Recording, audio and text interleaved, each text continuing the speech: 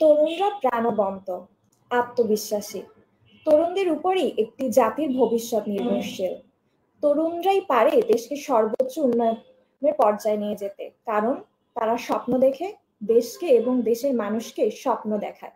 আর এই তরুণদের ঘিরেই সাজানো হয়েছে আমাদের এই অনুষ্ঠান। আজকের তরুণ সিজন 2 এর 3য় এপিসোডে আমি অর্পিতা হাসান অর্পি আপনাদের সকলকে স্বাগত জানাচ্ছি। আশা করি আপনারা সবাই ভালো আছেন। আজকের তরুণে আমরা মূলত কথা বলি তরুণদের নিয়ে, তরুণদের সাফল্য, সমাজ ও দেশের জন্য তাদের অবদান, তাদের ভবিষ্যৎ পরিকল্পনা ইত্যাদি নিয়ে। প্রত্যেক পর্বেই আমাদের সাথে এমন একজন ব্যক্তি থাকেন যিনি আসলেই তার কাজ এবং সমাজে তার অবদানের মাধ্যমে তরুণ প্রজন্মের মাধ্যমে একটি আদর্শ হিসাবে বিবেচিত হন। আজকেও আমাদের সাথে থাকছেন এমন একজন তরুণ ব্যক্তি যিনি একজন জনপ্রিয় কন্টেন্ট ক্রিয়েটর এবং প্রতিনিয়ত নতুন নতুন কন্টেন্ট ক্রিয়েশনের মাধ্যমে তরুণদের মাঝে জায়গা করে নিয়েছে। আমাদের সাথে থাকছে Saima Ahmed, founder Sean media. আজকের তরুণে এবারের এপিসোডে আমরা তার যাত্রাপথের সূচনা, কাজ অব্যাহত রাখার প্রেরণা, অভিজ্ঞতা এবং অসাধারণ হয়ে ওঠার গল্প শুনবো। ইন্ট্রোডাকশনটা খুবই নাইস ছিল। I am very honoured and lucky to B on this series. আমি নিজেকে খুবই গ্রেটফুল মনে করি। Thank you so much for calling me. আমি এটা অনেক অনেক অ্যাপ্রিশিয়েট করেছি। আমি সবাইকে সালাম জানাই and I'm very very excited to have a wonderful session. Thank you so much ভাইয়া, আপনাকে আজকের এপিসোডে স্বাগতম। সো ভাইয়া, ফার্স্ট অফ অল বলেন আপনি কেমন আছেন? এই তো ভালোই যাচ্ছে, রোজা প্রায় মাঝের দিকে আছি। I am very excited for Eid. কি কি করা যায় না করা যায়। আমরা ইউজুয়ালি ঈদের সময় একটা বড় ধরনের ইভেন্ট পুল অফ করতে চেষ্টা করি, একটা ডোনেশন ড্রাইভ বা কোনো একটা চ্যারিটি ড্রাইভ, সেটা নিয়ে অনেক কাজ চলছে আর কোম্পানির কাজটা চালিয়ে যাচ্ছি। সো প্রিটি বিজি একটা রোজা যাচ্ছে, বিজি মান্থ। আর এদিক দিয়ে কাজ ভালো হলে তো মন ভালো থাকে। So yeah. ভাইয়া, আপনার চেহারা দেখে বোঝা যাচ্ছে আপনি হার্ড ওয়ার্ক করছেন, কিন্তু আপনার মন খুলে হার্ড ওয়ার্ক করছেন এবং আপনার হার্ড ওয়ার্ক অনেক কাজেও দিচ্ছে। থ্যাংক ইউ সো ভাইয়া, মাচ। আমাদের ফার্স্ট কোশ্চেনটা হচ্ছে আপনার শিক্ষা জীবন সম্পর্কে যদি আমাদের দর্শকদের সাথে এবং আমাদের সাথে কিছু শেয়ার করতেন। রাইট। শিক্ষার ক্ষেত্রে আমি ঢাকায় পড়াশোনা করি আমার বয়স 14 পর্যন্ত। সো আমি ঢাকায় কয়েকটা স্কুলে পড়েছিলাম, সানবিম, স্কলাস্টিকা। তারপর 14 যখন হই তখন আমি অস্ট্রেলিয়ায় মুভ করি। সো অস্ট্রেলিয়ায় আমি আরো 7 বছর পড়াশোনা করি, এখনো পড়ছি। সো আমার ওখানে একটা হাই স্কুলের ব্যাকগ্রাউন্ড আছে আর আমি ওখানে একটা ইউনিভার্সিটিতে স্টাডি। মজার ব্যাপার হলো আমি যখন 20 বয়স হই তখন I move back to Dhaka. So আমি 5-6 মাস আগে আমি ঢাকায় ফুললি ব্যাক করি। সো সেটা হলো বড় একটা ডিসিশন ওখানে, কারণ আমরা সবাই জানি যে মানুষজন দেশ ছেড়ে বিদেশে যায়, আমি উল্টা বিদেশ ফালায় ঢাকায়। It's quite funny, very very funny. But আমি জেনুইনলি বিশ্বাস করি, I am not sure people have seen An episode. আমাদের এমন একটা এপিসোড ছিল ডায়ালগে, studying abroad versus studying in BD. আর ব্যাপারটা হচ্ছে যে আচ্ছা বিদেশে কি সবসময় পড়া বেস্ট নাকি ঢাকায় পড়ে কি কিছু একটা করা যায়। সো আমি পার্সোনালি বিশ্বাস করি যে বাংলাদেশ এমন একটা জায়গা যেখানে এত সুযোগ সুবিধা আছে। হ্যাঁ, খারাপ সাইডটা আমরা দেখতে পাই, কিন্তু বাংলাদেশে যদি ব্যবসার ক্ষেত্রে বলি, যদি ইভেন লাইফস্টাইলের ক্ষেত্র, আমরা ভুলে যাই যে এখানে তো আমাদের ফ্যামিলি আছে, আমাদের পরিবার আছে। এন্ড শেষমেশ গিয়ে এই দেশের সাথে যে সম্পর্কটা থাকবে সেটা আমরা বিদেশে কখনোই পাবো না। বিদেশে গিয়ে আমরা যতদিনই থাকি, I was there for 7 years, but অস্ট্রেলিয়ার সাথে আমার যে সম্পর্কটা ছিল আর বাংলাদেশের সাথে আমার যে সম্পর্কটা আছে এটার কোনো তুলনা করা যায় না। বাংলাদেশে নো ম্যাটার হোয়াট, যদি আমরা খারাপ সাইড গুলো তুলেও ধরি, Bangladesh will always be our home. And আমি পার্সোনালি এটা ফুললি বিলিভ করি। এন্ড আমি চাই যে দেশের জন্য কিছু একটা করা যায় না কিনা। আমি এত বাড়াও বলতে চাই না, আমি জাস্ট আমার পক্ষে থেকে what can I do and what do I enjoy doing, what do I find purpose in, এটা আমার জন্য খুবই ইম্পর্টেন্ট। বাট अगेन পার্সোনাল একটা জিনিস অলমোস্ট। ভাইয়া, টু বি অনেস্ট, আপনি যে দেশের মাটিতে আপনি দেশের মাটির জন্য কিছু করতে চাচ্ছেন, এটা কিন্তু অত্যন্ত ভালো একটা ইনোভেটিভ একটা আইডিয়া। কেন আপনি আগেই বলেছেন এখন সবাই কিন্তু দেশের বাইরে যাওয়ার জন্য, কে কানাডা যাবে, কে ইউএস যাবে, কে, কিন্তু আপনি দেশের বাইরে থেকে অস্ট্রেলিয়া একটা অত্যন্ত বড় কান্ট্রি, একটা অত্যন্ত বড় কন্টেন্ট, সেখান থেকে আপনি আমাদের দেশে চলে এসেছেন এবং দেশের জন্য কিছু করতে চাচ্ছেন। Two be honest, I am grateful to you. আর আপনি অনেক ভালো কাজ করছেন ভাইয়া, সত্যি কথা। সো ভাইয়া আপনি এর কন্টেন্ট ক্রিয়েশনের জার্নিটা যদি আমাদের সাথে শেয়ার করতেন, কিভাবে শুরু হলো? সো কন্টেন্ট ক্রিয়েশনের জার্নিটা আসলে প্রথমত খুবই সিম্পল ছিল আর খুবই পিওর ছিল। এখন যেটা বলি, এখন ব্যাপারটা অনেক কমপ্লিকেটেড হয়ে গিয়েছেন, তাই আমাদের ব্র্যান্ডও আসলে at this point of time মানুষজনের কাছে একটু কনফিউজিং। বাট শুরুর দিকে পারপাসটা খুবই ক্লিয়ার ছিল যে বাংলাদেশে সামাজিক ব্যাপার নিয়ে এতটা কথা হইতো না, স্পেশালি অ্যামাংস দ্য ইউথ। তরুণদের কিনে যদি বলি, তাদের মধ্যে ইনাফ ডিসকাশন বা ইনাফ মানে সলিউশন নিয়ে আসলে কোনো কথাবার্তা হতো না। and we wanted to start that. So আমাদের মেইন ফার্স্ট ট্র্যাকশন পায় বা মেইন গ্রোথ হয় ইনস্টাগ্রামের থ্রু দিয়ে। তখন মানুষজন ভিডিওগুলা ওয়াচ করা শুরু করে, অনেক শেয়ার করে, বিকজ মানুষজন সবাই আসলে বিলিভ করে যে এমন একটা প্ল্যাটফর্ম দরকার। বাংলাদেশে এই ধরনের সোশ্যাল অ্যাওয়ারনেস প্ল্যাটফর্ম খুবই কম এখনো। আমরা এনজিও দেখতে পাই, চ্যারিটি দেখতে পাই, but social awareness content creator মানে বাংলাদেশে খুবই কম। বিকজ সবাই বলে যে আচ্ছা এই ব্যাপারে কথা বলা যাবে না, যদি আমরা অনেক সিরিয়াস কথাবার্তা করতে যাই সেফ হয় না ব্যাপারটা। সো আমরা এখনো আমাদের কতগুলা যে ভিডিও শুট করা আছে যেটা দারুণ হয়েছে, বাট আমাদের সেফটির কারণে বা সমাজের জাজমেন্টের কারণে আমরা এখনো ছাড়তে পারিনি। সো আমার গোল সবসময় সেটাই ছিল যে যেই জিনিসপত্রগুলো দিয়ে আসলে মানুষজন কথা বলে না বা যে টপিকস গুলা মানে জনগণ বা ট্রেডিশনাল মিডিয়া কভার করবে না, সেটাই আমরা তুলে ধরে আনতে চাচ্ছি। and that's what we plan on doing in the future as well. ভবিষ্যতে এই ধরনের কাজ করার আমাদের অনেক ইচ্ছা। and যারা আমাদের video hopefully have been seeing, তারা জানবে যে আমাদের ব্র্যান্ড আসলে কি আর আমরা ভবিষ্যতে কোন দিকে এগিয়ে যেতে চাই। থ্যাংক ইউ সো মাচ ভাইয়া আপনার এই যে স্টেপটা নেওয়ার জন্য। সোশ্যাল অ্যাওয়ারনেস আমাদের যুগে আমাদের সময় অত্যন্ত দরকার, এবং বাংলাদেশ কিন্তু আমার মতে এখনো অনেক দিক থেকে পিছনে আছে। আমরা অনেক বিষয় নিয়ে কথা বলি না, কথা বলতে হেজিটেটেড ফিল করি, কথা বলতে গেলেও ভয়ও অনেক সময় ফিল করি। সো ভাইয়া আপনি সাহস করে স্টেপটা নিয়েছেন, থ্যাংক ইউ সো মাচ আমাদের সকল তরুণদের পক্ষ থেকে এবং আমাদের সকলের ওয়াইসির পক্ষ থেকে। ভাইয়া আপনি কন্টেন্ট ক্রিয়েশন ছাড়া আর যদি একটা পেশা বেছে নিতেন, তাহলে কোন পেশাটা বেছে নিতেন? এটা নিয়ে বললেন না, এটা নিয়ে আমার অনেক আফসোস হয়। ফানি স্টোরি, আমি একজন ল স্টুডেন্ট ছিলাম। সো আমি লতে খুবই ভালো I was very very good at ল। আমি ফার্স্ট ইয়ার ইউনিভার্সিটি ছিলাম, বাট যখন আমি কন্টেন্ট ক্রিয়েশন বা বাংলাদেশ নিয়ে চিন্তা ভাবনা করি, আই ডিসাইড যে মানে জীবন তো একটাই। এখন ল পড়লে আমি অনেক টাকা কামাতে পারবো, সমাজ অনেক রেসপেক্ট পাবো, ফ্যামিলিকে খুবই খুশি করতে পারবো, টিক টিক টিক। বাট আমি পার্সোনালি বিশ্বাস করি যে যদি আমাদের জীবন একটাই থাকে, how much impact can we create, এটা একটা। আমি কি হ্যাপি নাকি না, আমি কি 7-8 বছর ল পড়ে ইনফ্যাক্ট হ্যাপি থাকবো? I don't think so. So আমার চিন্তা ভাবনা করে আই রিয়েলাইজ যে বাংলাদেশে আমি সুযোগ সুবিধা দেখি, নট অনলি দ্যাট, আমি মজার একটা ইন্ডাস্ট্রিতে কাজ করতে চাই। এন্ড সোশ্যাল মিডিয়া ইন্ডাস্ট্রি যদি বলি, বাংলাদেশে খুবই ফান। লাইক যদি আসলে আমাদের পোটেনশিয়াল থাকে, we are bound to succeed. And যদি if you can make good money in law, you can also make good money in content creation two. And not only that, এখানে একটা impact ফেলানোর scope আছে।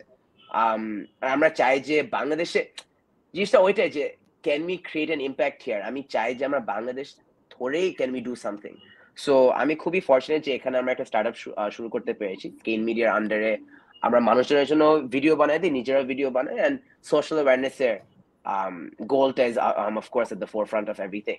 আর আমরা চাই যে ইনশাআল্লাহ ভবিষ্যতে অনেক ভালো ভালো করে কাজ করতে পারলে যেসব টপিকস নিয়ে কেউ কথা বলতে চায় না বা পারে না, সেটা নিয়ে আমরা কভার করতে চাবো। ভাইয়া আপনার ঘটনা শুনে আমার নিজের লাইফের একটা ঘটনার সাথে অনেকভাবে মিলে গেছে। আমি এখন সেকেন্ড ইয়ারে আন্ডার গ্রাজুয়েট।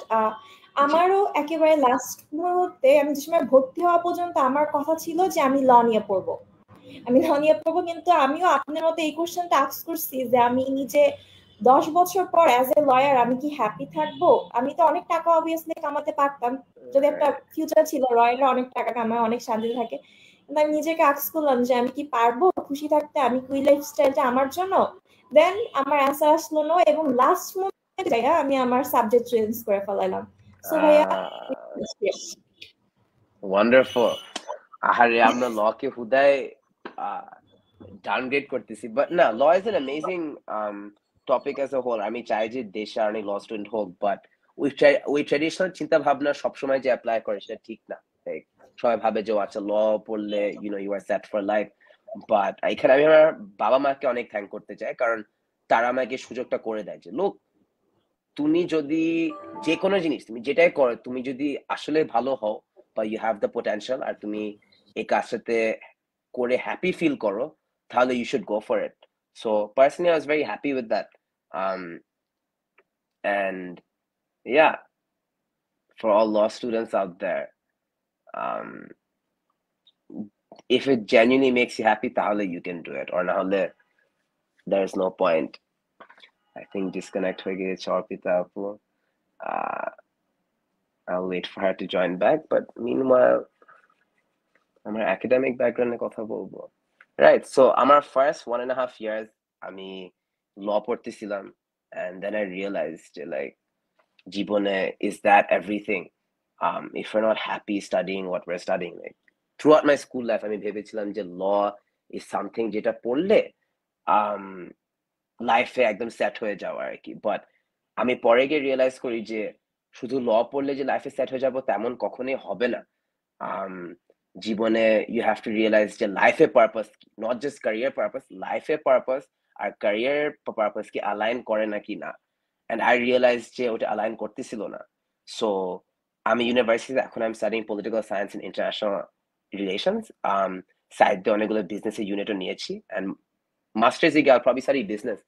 বাট যেটা অনেক এক্সাইটিং বাংলাদেশের কেসে এট লিস্ট, যেটা ইউথের অনেক অ্যাওয়্যার হওয়া উচিত অ্যান্ড অ্যাডভান্টেজ, এক্সকিউজ মি, যেটা ইউথের অনেক অ্যাডভান্টেজও নেওয়া উচিত, that is the start up age.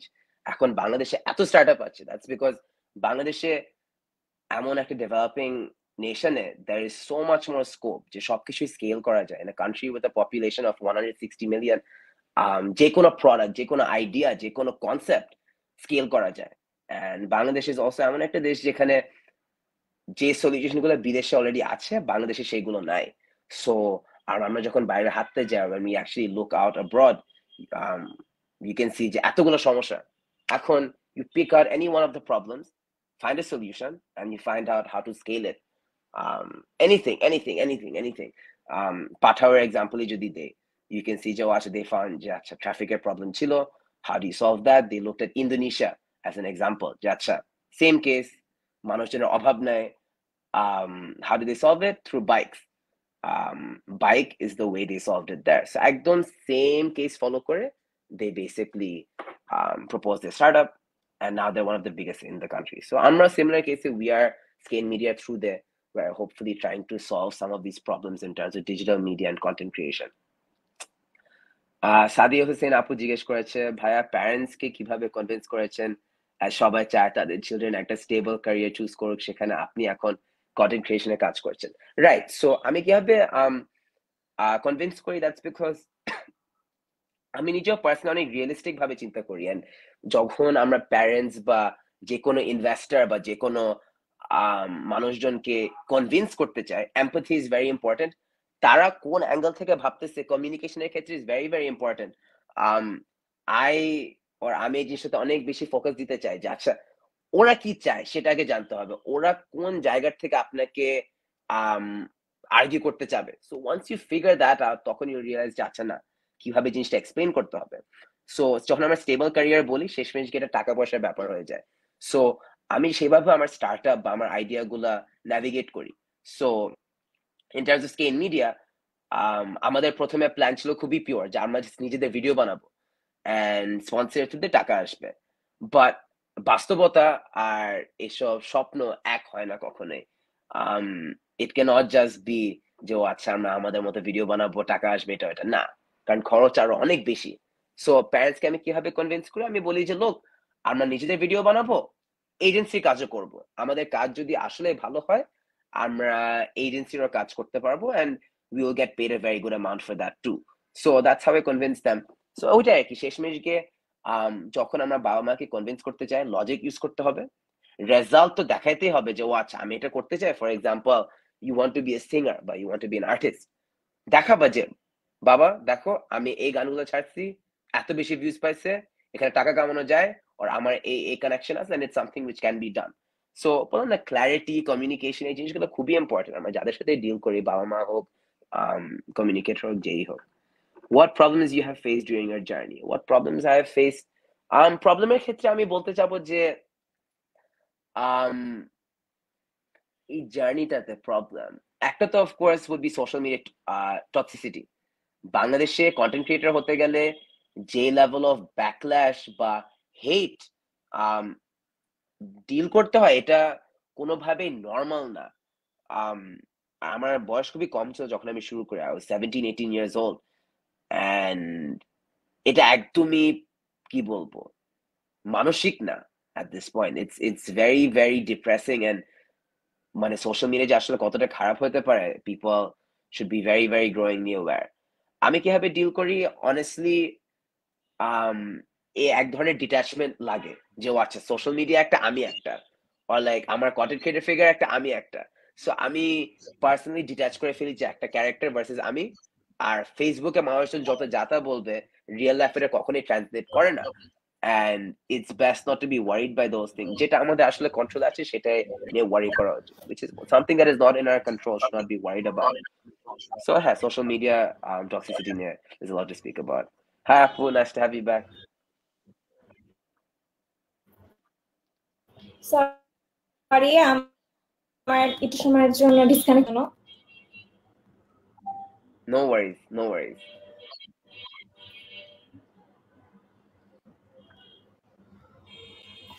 বলেন বলেন আপু, বলেন প্লিজ। ভাইয়া, আপনি আপনার কন্টেন্ট ক্রিয়েশনের মাধ্যমে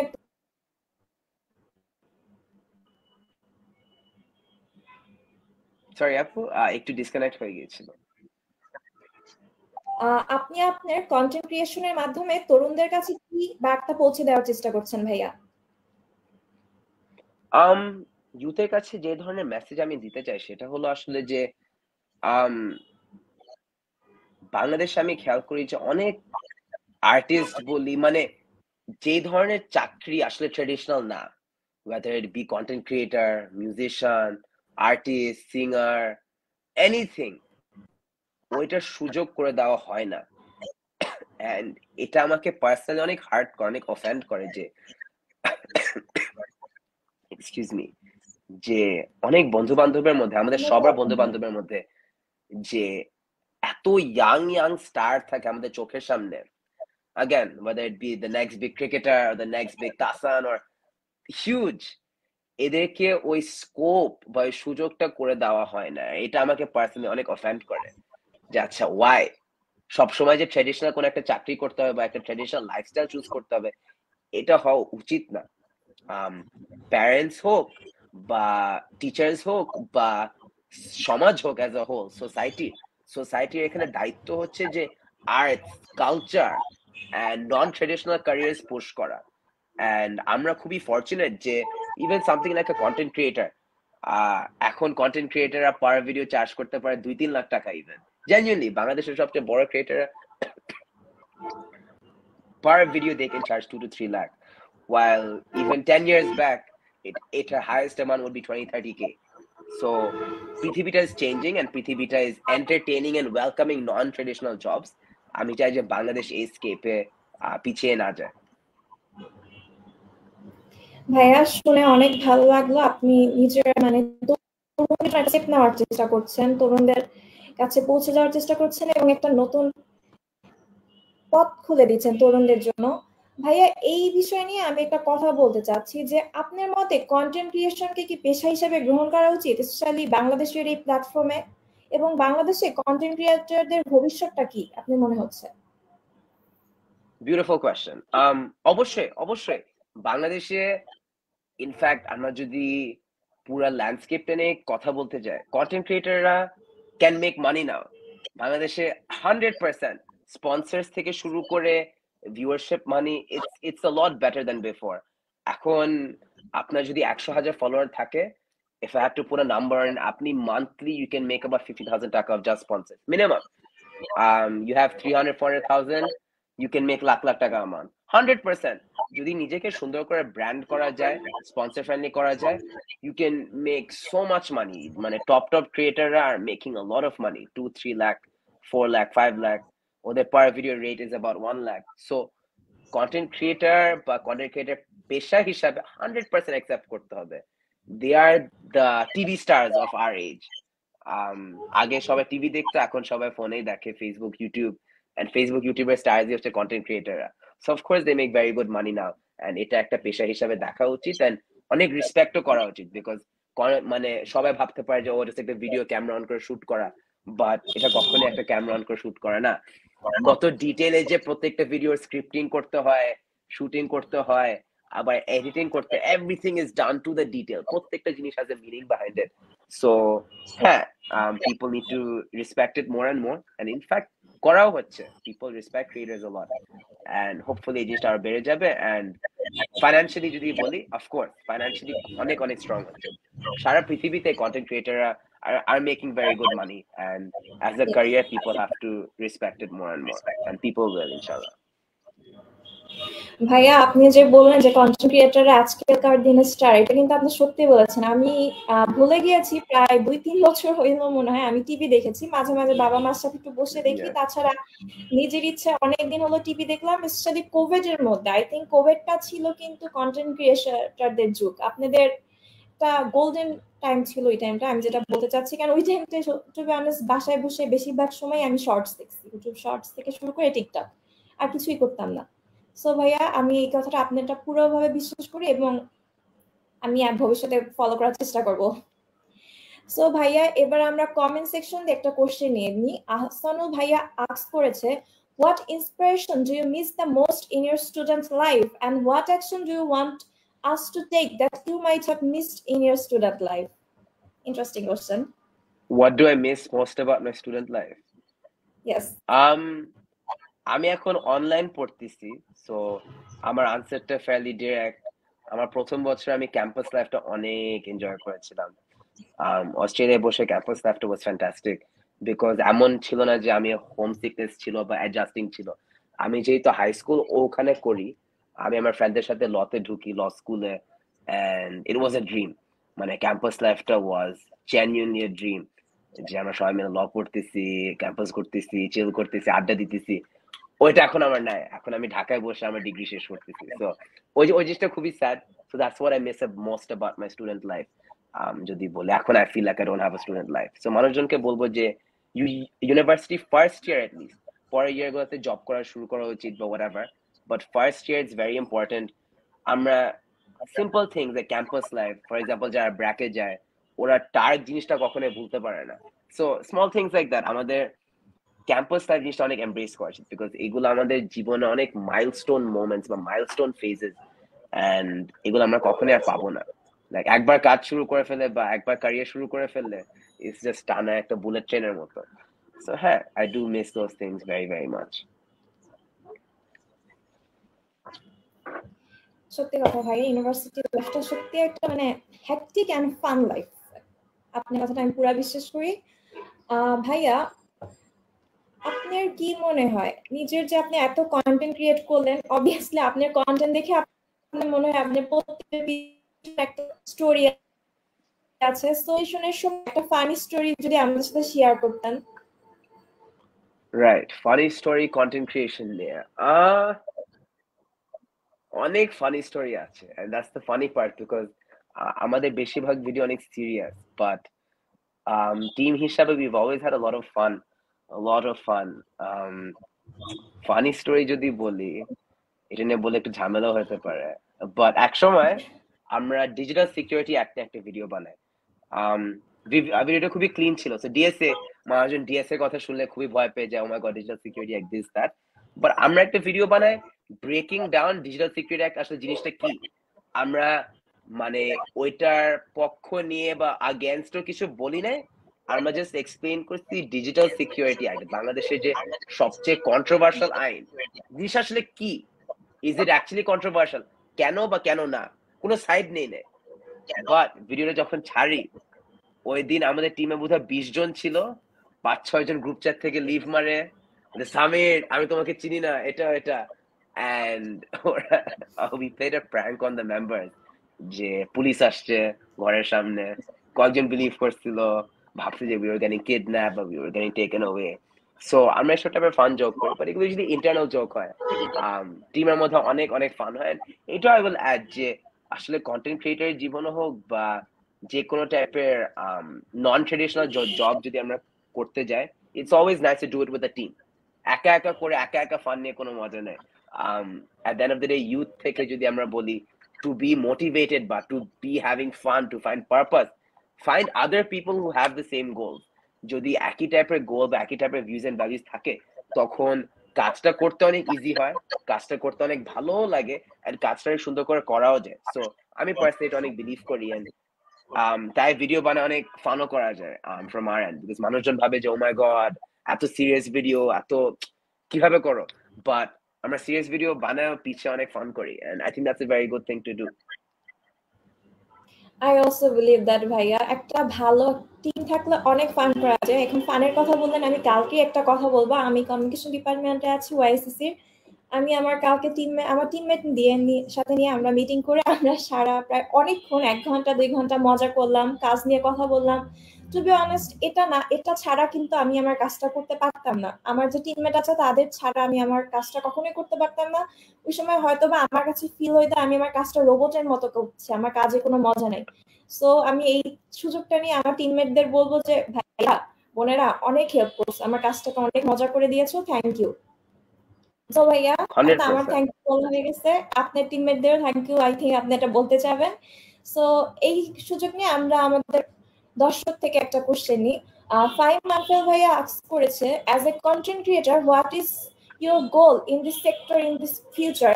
Do you have any particular goal? I think content creator হিসাবে গোলটা হওয়া উচিত যে আমরা যেই নিশে আছি, whether it be a bit of social awareness, একটু জার্নালিজম, একটু মানে কি বলবো সমাজ নিয়ে কাজ করা, আমরা এখানে নাম্বার 1 হতে চাবো। দ্যাট ইজ দ্য গোল। যে আমাদের ফিল্ডে বা কন্টেন্ট ক্রিয়েশন অনেক ধরনের নিশ আছে, স্পোর্টস আছে, এন্টারটেইনমেন্ট আছে, স্কিট সেক্টর আছে, লাইভ শোজ আছে। আমরা চাই যে আমরা আমাদের নিশে সোশ্যাল অ্যাওয়ারনেস যদি হয়ে থাকে, এখানে আমরা নাম্বার 1 হই। That is the goal in terms of content creation. ভাইয়া অত্যন্ত ভালো একটা গোল, সত্যি কথা। ভাইয়া বর্তমান সময়ে এত এত কন্টেন্ট ক্রিয়েশনের ভিড়ে আমার কন্টেন্টটা দর্শক কেন দেখবে, এই বিষয়ে যদি দর্শকদের একটু সাজেশন দিতেন, আমাদের দর্শক যারা আছে যে তাদের লাগবে তার কন্টেন্টে। আচ্ছা, কন্টেন্ট কিভাবে দর্শক দেখবে, স্পেশালি শুরুতে এই অ্যাডভাইসটা একটু অড হইতে পারে, বাট আপনি যে কোনো টপিক করেন, ওয়েদার সিরিয়াস বা লাইট, স্টাইলটা অনেক অদ্ভুত হইতে হবে। যত বেশি ক্রেজি, যত বেশি উইয়ার্ড, যত বেশি মানে যেটা ওরা ফিডে ঘাটলে থামবে যে ও এটা আমি কি দেখতেছি, এটা হইতে হবে। ফর এক্সাম্পল, আমি একটা কোক টেস্টিং চ্যালেঞ্জ করি, ফর এক্সাম্পল আমি একটা মিন্ডা ট্রাই করতেছি, রাইট? ইট ক্যান বি যে ও আচ্ছা আমি খুলে খাইলাম, ডান। or it can be যে ও আচ্ছা আমি এখানে দিলাম কুইক শট, তারপর I react like wow, like এই স্মল জিনিসগুলো মানে it has to pop up on someone's feed as যে কি হচ্ছে, like from when we see YouTube thumbnails, when we see videos, we shoot থেকে ওই স্পার্কটা থাকতে হবে যে আচ্ছা তো weird বা জিনিসটা অনেক crazy. That is the key in content creation. নিজের একটা craziness add করা, নিজের একটা twist add করা। আর মানুষজন যখন ওই খেলাটা বোঝে যায়, তখন they are set in terms of their content creation career. Craziness থাকতে হবে একটা। ওয়াও ভাইয়া, রিয়েলি একটা ভালো অ্যাডভাইস পাইলাম। আই থিংক আপনি বলতে চেয়েছেন যে প্রত্যেক কন্টেন্ট ক্রিয়েটরকে একটু ইউনিকনেস থাকতে হবে এবং ছোট ছোট জিনিসগুলো ম্যাটার করে কন্টেন্ট ক্রিয়েশনের সময়। থ্যাংক ইউ ভাইয়া, অ্যাডভাইসটা কাজে লাগবে অনেক। ভাইয়া নেক্সট একটা কোশ্চেন নিয়ে নিচ্ছি ইমান মেহেদি হাসান ভাইয়ের সময়। সে আস্ক করেছে, আমরা অনেক সময় ভাবি একটা কিছু শুরু করব, কিন্তু সেটা শুরু করার পরও কন্টিনিউ করা হয় না। এমন ক্ষেত্রে এমনটা হয়েছে, হলেও আমরা কিভাবে ওভারকাম করব যে আমরা কন্টিনিউ করতে পারছি না, কিভাবে আমরা কাজটা পুশ দিয়ে চালিয়ে যাব ভাইয়া? আচ্ছা, এখানে আমি যেটা কয়েকটা পয়েন্ট আগে বললাম, দ্যাট ইজ কোয়াইট ইম্পর্টেন্ট। একা করলে, স্পেশালি ইউথ আমাদের এই বয়সে একা করলে নিজেকে পুশ করা অনেক বড় একটা ডিমান্ড হয়ে যায়। নিজেকে আমরা পুশ করতে পারি, বাট একটা টিম নিয়ে করলে ওই ইউনিটিটা থাকে যে আমরা সবাই মিলে করব। একজন যদি ফায়ার না থাকে আরেকজন থাকবে, পুশ পুশ করে কাজটা অনেক সুন্দর হয়, কাজটা অনেক বেটারও হয়। সো কনসিস্টেন্সির ক্ষেত্রে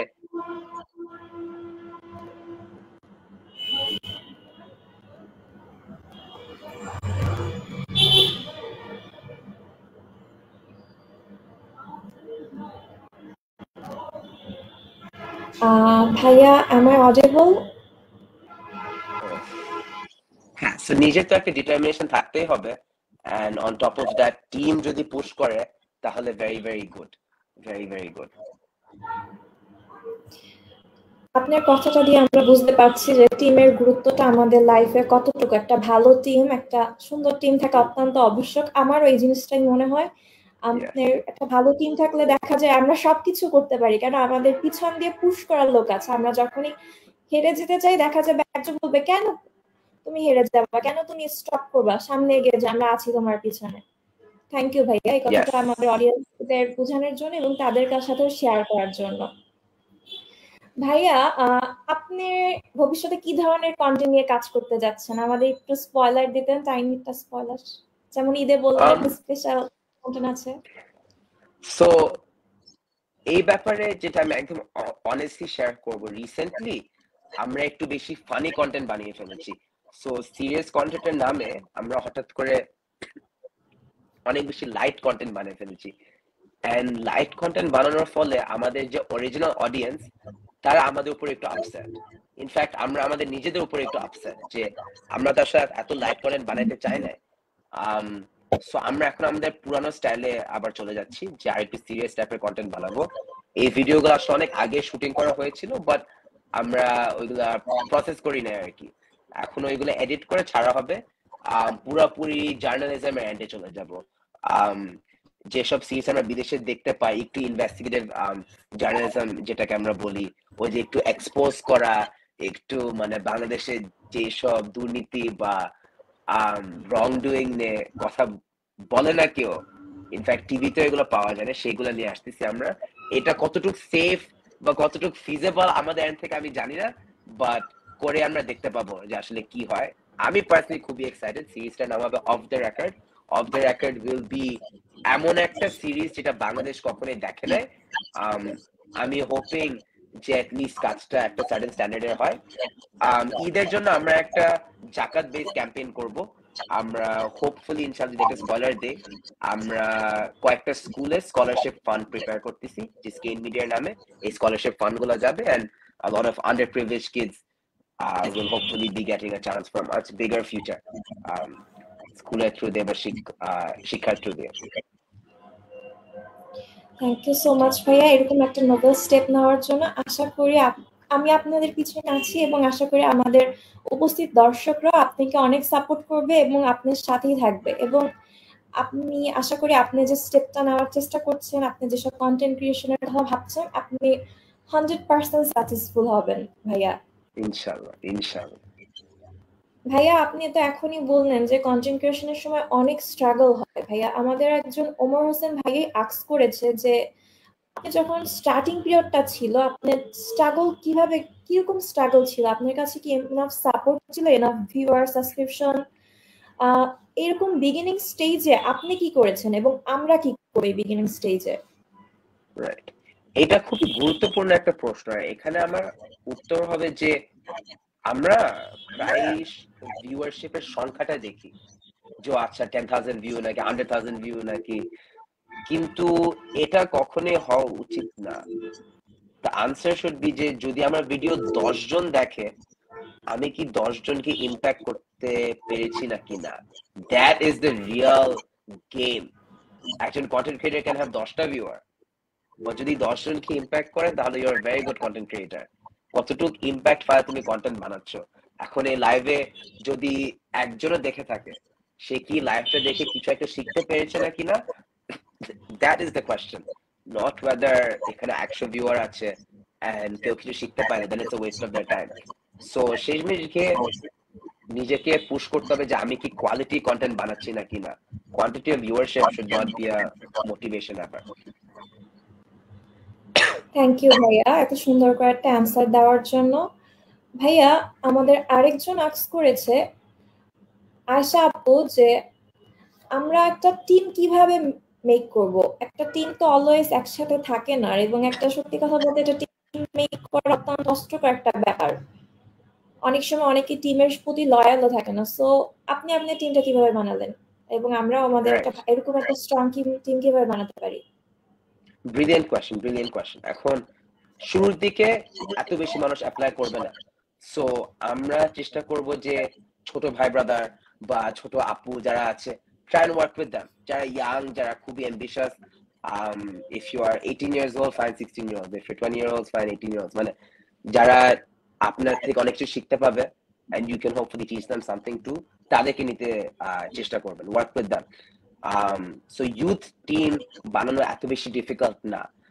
যদি জিজ্ঞেস করেন যে কিভাবে লজিস্টিকলি খুবই সুন্দরভাবে করা যায়, গুগল ফর্মসে একটা পোস্ট বানানো যায়, which position do you want to apply for, আপনার স্কিলস কি, আপনার স্পেশালিটি কি, এটা ক্লিয়ার হয়ে গেলে গুগল ফর্ম থেকে শুরু করলে খুবই ভালো হয়। কয়েকটা ফেসবুকে পোস্ট দেওয়া যে আমাদের এই টিম আছে, এটা করতে চান, 100% আপনি একটা ভালো নাম্বার অফ অ্যাপ্লিকেশনস পাবেন। This is expected. ভাইয়া আমার একটা কোশ্চেন ছিল এখন। ভাইয়া আপনি আপনার টিমের সাথে মানে কাজের মাঝখানে মাঝখানে মজা করেন কিভাবে? বললেন তো প্র্যাঙ্ক করেন মাঝে মাঝে, সো প্র্যাঙ্কের সাথে সাথে আরো কি কি করেন? আমরা অনেক ফান করি, যেমন একটু আগে আমরা কমেন্টস পড়তেছিলাম, আর মানুষজন তো কমেন্টস অনেক গালি মারার স্কোপে, বাট আমরা তো অনেক ফান করি। লাইক আমরা এখন কমেন্টস গুলো যে পড়ি, আমরা মক করে পড়ি, আমরা ফান করি। যদি কোনো একটা ড্রামা হয়, আমরা মিম গুলো একসাথে দেখতে বসি। আহ মানে কি বলবো, এগুলো অনেক ইন্টারনাল জোকস হয়ে যায়, বাট আমরা অনেক অনেক ফান করি। যদি মানুষদেরকে গালি দিতে চাই, we have fun dealing with it. আমরা ভিতরে গেমস টেমস খেলি, আমরা ভিডিওর সামনে অনেক বিহাইন্ড দ্য সিন শট নেই, ফান করতেছি। অফিসের ভেতর আমরা অনেক ধরনের গেমস খেলি। It's a very fun experience as a whole আর কি। সবকিছু বলাও যায় না। সত্যি কথা, কিছু টিম সিক্রেট টিমেই থাকা দরকার। তারপর এত ভালো ভালো সিক্রেট শেয়ার করার জন্য, এত ভালো ভালো উপায় শেয়ার করার জন্য থ্যাংক ইউ ভাইয়া। ভাইয়া আপনি এইমাত্রই বললেন যে সোশ্যাল মিডিয়ার কিছু ব্যাড দিক আছে, যেমন রুমার্স, এটা কিন্তু সকলে হ্যান্ডেল করতে পারে না। আমার নিজেরও মনে হয় অনেকের এটা মেন্টালি প্রেশার একটা চলে আসে। সো ভাইয়া আপনার এখানে সাজেশন থাকবে কি, তারা কিভাবে এই যে সোশ্যাল মিডিয়ার ব্যাড দিকটা হ্যান্ডেল করবে, রুমার্স এটাসে? রাইট, হেট নিয়ে হ্যান্ডেল করার জন্য যেটা বুঝতে হবে সেটা হচ্ছে, ফার্স্টে আমি যদি বলি, ফার্স্ট ইট উইল হার্ট। এটা অ্যাভয়েড করা যাবে না। ফার্স্ট 1 বছর, মেবি ইভেন 2 বছর, ইট উইল হার্ট আ লট। তোমার চুল নিয়ে গালি দিবে, যেমন আজকে আসছো, আমি আজকে একটা পোস্ট দিছি, নর্মাল একটা ছবি, আমার নর্মাল একটা ছবি, রাইট? কমেন্ট আসছে যে ও গাঁজা খোরের মতো চুল। আরে আই ওয়াজ রিডিং দ্য ভিকারাসের ভিডিওর কমেন্টস, চুল থেকে শুরু করে আমি কিভাবে কথা বলি, আমি কিভাবে এই শব্দটা প্রোনাউন্স করছি, টু আমি কোন চশমা পরছি, আমি কি ধরনের শার্ট পরছি, মানে এভরি সিঙ্গেল থিং ওরা এটা ধরে তুলবে। বাট জিনিসটা অনেক পজিটিভ ভাবে নিতে হবে, এটা এক। 2 নম্বর হচ্ছে একটু স্মার্ট ভাবে নিতে হবে যে ও ওয়াও, ওরা আমাকে নিয়ে কথা বলতেছে, দ্যাটস রেলেভেন্স, আমি তো ওদেরকে নিয়ে কমেন্ট করতেছি না, ওরা আমাকে নিয়ে করতেছে, so maybe I am doing something right. So রেলেভেন্সের ব্যাপারটা আছে। বাট থার্ড হচ্ছে যে আসলে যখন আপনি রিয়েলাইজ করবেন যে ভালো কাজ করলেও খারাপ বলে, খারাপ কাজ করলেও খারাপ বলে, মিনিং যে এই মানুষগুলার ওপিনিয়ন অতটা ভ্যালুয়েবল না। আমরা চেষ্টা করব কন্টেন্ট ক্রিয়েটর হিসাবে যে অ্যাডভাইস বেছে নেওয়া। বাই দ্যাট আই ডোন্ট মিন যে শুধু ভালো কমেন্ট গুলো পড়া, বাট মেক শিওর করা যে কন্টেন্টের ক্ষেত্রে আসলে ভ্যালুয়েবল অ্যাডভাইস কি, ওইটা কেড়ে নেওয়া এন্ড ইমপ্রুভিং ইয়ার কন্টেন্ট। এখন সে যদি বলে যে আমি যে জিনিসটা বলছি ঠিক ছিল না ফর দিস রিজন, ওইটাকে আমরা বলি কনস্ট্রাকটিভ ক্রিটিসিজম, সেটা আমি তুলে ধরে নিব যে আচ্ছা না, আই উইল ফিক্স ইট। এখন যদি একজন বলে যে ও তোমার চুল গাঁজাখোরের মতো, এটা গোজ আউটসাইড। সো ওই জিনিসটা অনেক সুন্দর করে বেছে নেওয়া আর কি। ভাইয়া ফার্স্ট অফ অল আপনি চুল নিয়ে অনেক বলবো, আপনার চুলের স্টাইলটা অনেক সুন্দর, আমার অনেক ভালো লাগছে ভাইয়া। আমি কখনো শর্ট চুল রাখি, আমি এরকম রাখার চেষ্টা করবো, আমার ইচ্ছা আছে শর্ট রাখার। So you look handsome with this style. And second of all আপনি অনেক গ্রেট ভাইয়া, সত্যি কথা। ক্রিটিসিজম সবাই কিন্তু হ্যান্ডেল করতে পারে না, আপনি পারছেন, আপনি এটা হেসে পারছেন আমাদের সাথে, কিন্তু আপনি এখন পারি, আগে পারতাম না কিন্তু that's what I am saying যে ফার্স্টে অনেক গায়ে লাগবে ব্রো। মানে শুরুর দিকে যদি খারাপ ধরনের কমেন্ট আসতো, আমি একটা কমেন্ট পড়ে পরের 2 দিন শুয়ে থাকতাম। এখন 100,000টাও আসতো আমার কোনো গায়ে লাগে না, because you get use to it. And এটা is part of the journey. বলে না যে ও তোমার জার্নিটা কেমন ছিল, it's part of the journey. সবকিছু অনেক পজিটিভলি দেখতে হয় যে ও আচ্ছা, শেষে গিয়ে মানুষজন আসলে ওই যে ভেড়ার মতো, like sheep. You can see how to influence them, but তারা কিভাবে আসলে ইনফ্লুয়েন্স হয় ব্যাপারটা কখনোই এত ডিপ না। সো কোনো কিছু এত সিরিয়াসলি দেখা উচিত না। You should be light and breezy. And হ্যাঁ, I don't know if that makes sense, but yeah. Salute ভাইয়া, একটা উইকনেস থেকে স্ট্রং হয়ে ওঠা কিন্তু সব থেকে বড় স্যালুট ডিজার্ভ করে। ভাইয়া আমাদের দর্শক থেকে অনেকে বলছে যে আপনাকে অনেক গুড লুকিং, আপনি অনেক handsome, so don't feel any shy about your hair style. এখন ভাইয়া আমরা আরেকটা কোশ্চেন আস্ক করব, সেটা হচ্ছে আপনার মতে যেসব তরুণরা সমাজের উন্নয়নে বিভিন্ন সেক্টরে বিভিন্নভাবে উদ্যমের সাথে কাজ করে যাচ্ছে, তাদের জন্য আপনার পরামর্শ কি থাকবে? Advice for what, sorry? যারা বিভিন্ন সেক্টরে ভাইয়া বিভিন্ন সেক্টরে আমাদের দেখা যাচ্ছে আমাদের তরুণরা এখন কাজ করে যাচ্ছে, আমাদের দেশের তরুণরা কিন্তু এখন অত্যন্ত ফোর্স একটা, এখন তাদের প্রতি আপনার অ্যাডভাইসটা কি থাকবে ভাইয়া? আমার অ্যাডভাইসটা থাকবে যে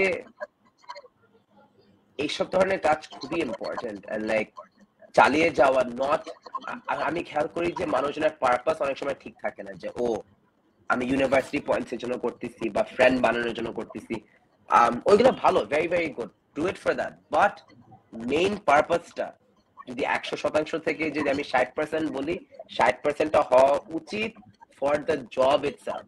এখন আমি যে কন্টেন্ট বানাই সোশ্যাল অ্যাওয়ারনেস পারপাস নিয়ে, 20% can be for fun, 20% can be for bonding, but at least majority পার্সেন্টটা উচিত যে না আমি সোশ্যাল অ্যাওয়ারনেস নিয়ে একটা ইম্প্যাক্ট ফেলাতে চাই। সো ইউথের জন্য অ্যাডভাইস থাকবে যে আপনি যে ধরনের কাজে যোগ দেন বা কাজ করতে চান, মেক শিওর যে ওই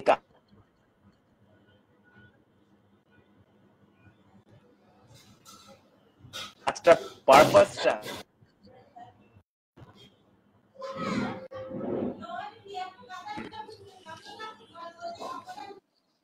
হ্যালো, থ্যাংক ইউ ভাইয়া। জি ভাইয়া আপনি যদি একটা বর্তমানে একজন ইউথের নাম বলতেন যে আপনাকে এখন ইন্সপিরেশন করে, অথবা যার কাছ থেকে আপনি মনে হয় আপনি অনেক কিছু শিখতে পারবেন? এমন তো অনেক মানুষই আছে, বাট আমি যার থেকে বিহেভিয়ার হিসাবে বলি, একজন মানুষের ব্যবহার হলো তার পরিচয়। আর আমি যদি ওইভাবে বলি, আমরা সবাই চিনি তাকে, আয়মান সাদিক। আয়মান সাদিক হলো একজন যার নামে কেউ একটা খারাপ কথা বলতে পারবে না, ইন্ডাস্ট্রি হোক, তার নিজের ফলোয়ার হোক, যে কেউ হোক। উনি এত মানে সম্মানিত একজন মানুষ, আই ক্যান কেউ একজন তার নামে একটা খারাপ জিনিস বলতে পারবে না। বললাম না যে ব্যবহার হলো একজন মানুষের প্রথম পরিচয়। To me that is the biggest inspiration. মানে মানুষজন কাজ করে দেখবে, দে উইল সি যে হাউ ইউ বিহেভ। আর ব্যবহার is the most important thing, and উনি যেভাবে করে যাচ্ছে, it is very inspiring for me. আর আমি চাই যে আমি যদি ইন্ডাস্ট্রিতে কখনো বড় হতে পারি, যে আমি ভালো ব্যবহার করে একটা পরিচয় সৃষ্টি করতে পারি। So that's my goal. Thank you ভাইয়া। ভাইয়া আশা করি আপনি সেই পর্যায়ে পৌঁছাবেন এবং আপনি সেই পর্যায়ে অনেক ছাড়িয়ে যাবেন। আমার ব্লেসিং আপনার সাথে রইল ভাইয়া। এখন একজন কমেন্ট আরো করেছে, রবিন ভাইয়া। সে আস্ক করেছে ভাইয়া স্টাডির পাশাপাশি কিভাবে কন্টেন্ট ক্রিয়েশন নিয়ে কাজ করা যায়। লাইক মাঝে মাঝে ভাবি এই কন্টেন্ট ক্রিয়েশন নিয়ে কাজ করার জন্য আমি কোয়ালিফাইড কিনা, আমার কমিউনিকেশন তেমন ভালো না।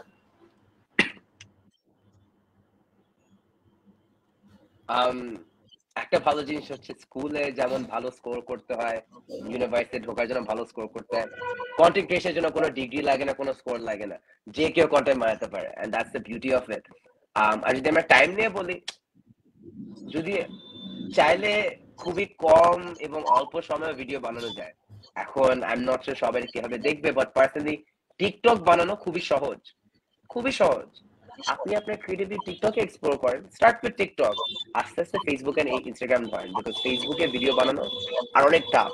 Start with TikTok, have fun there. TikTok বেশ জোস একটা প্ল্যাটফর্ম, আমি চাই যে আরো বেশি মানুষ টিকটক ইউজ করুক, এন্ড ওরা যেভাবে এগিয়ে যাচ্ছে TikTok has huge potential. So যদি কেউ ইজি ভাবে শুরু করতে চায়, এক্সপেরিমেন্ট করতে চায়, স্টার্ট উইথ টিকটক। 30 সেকেন্ডের ভিডিও বানাতে কত একটা, so why not? Thank you ভাইয়া। কোশ্চেনটা আই থিঙ্ক ভাইয়াকে রবিন ভাইয়াকে অনেক হেল্প করেছে, এবং এখানে অনেক আছে যারা কন্টেন্ট অবভিয়াসলি ইন্টারেস্টেড আছে, তাদের আই থিঙ্ক এই কোশ্চেনের অ্যান্সারটা হেল্প করেছে।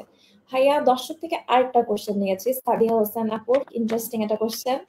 ভাইয়া প্যারেন্টস কে কিভাবে কনভিন্স করেছেন, অ্যাজ সবাই চায় তাদের চিলড্রেন একটা স্টেবল ক্যারিয়ার চুজ করুক, সেখানে আপনি কন্টেন্ট ক্রিয়েশনের কাজ শুরু করলেন? তো যেটা আমি একদম শুরুতে বলেছিলাম যে এইসব কেসে কমিউনিকেশন খুবই ইম্পর্টেন্ট, এন্ড বাবা মাকে কনভিন্স করার জন্য দুটো জিনিস হয়। প্রথমত হচ্ছে এমপ্যাথি। তারা আসলে প্রথমত অ্যাডমিট করতে হবে যে তারা আপনার ভালো চায়, এটা যখন আমরা অ্যাডমিট করি ভেরি ভেরি গুড। দ্বিতীয়ত হচ্ছে ওরা লজিক দিয়ে ভাবতে চেষ্টা করতেছে, রাইট? সো তোমারও সেম জিনিস, first you have to admit যে টেল দেম যে হ্যাঁ I know you want the best for me. দ্বিতীয়ত হচ্ছে আচ্ছা you are thinking logic wise, ভাবতেছে টাকা পয়সা, ভাবতেছে যে আচ্ছা ভবিষ্যতে কি হতে পারে।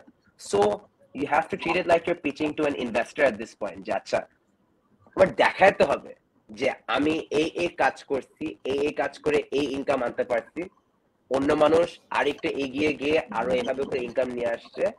দিস ইজ ওয়াই এই ক্যারিয়ারে অনেক পটেনশিয়াল আছে। আমি জানি আমার স্কিল সেট খুবই ভালো। ফর এক্সাম্পল যদি ভিডিও বানানো নিয়ে বলি, আমি দেখাতে পারবো যে আমি এই ভিডিও করেছি, এই টাকা পেয়েছি, খরচ করেছি খুবই অল্প অ্যামাউন্ট। আমি যদি আরেকটু বেশি খরচ করি I can make even better video.